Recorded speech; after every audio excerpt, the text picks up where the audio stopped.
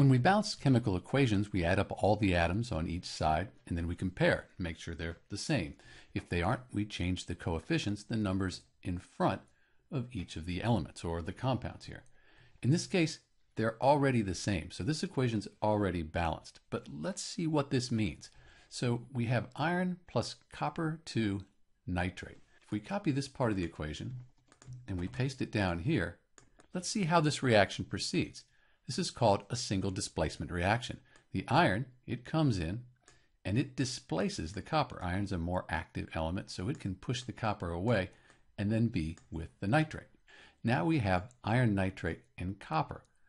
Just like we have on this side of the equation. We have a copper and then we have the iron nitrate here together. So all we do in chemical equations, we're just rearranging things. Sometimes we need to add coefficients to balance. But in this case, because the iron just pushed the copper out and replaced it, everything's the same on both sides of the equation. We're done. This equation is balanced.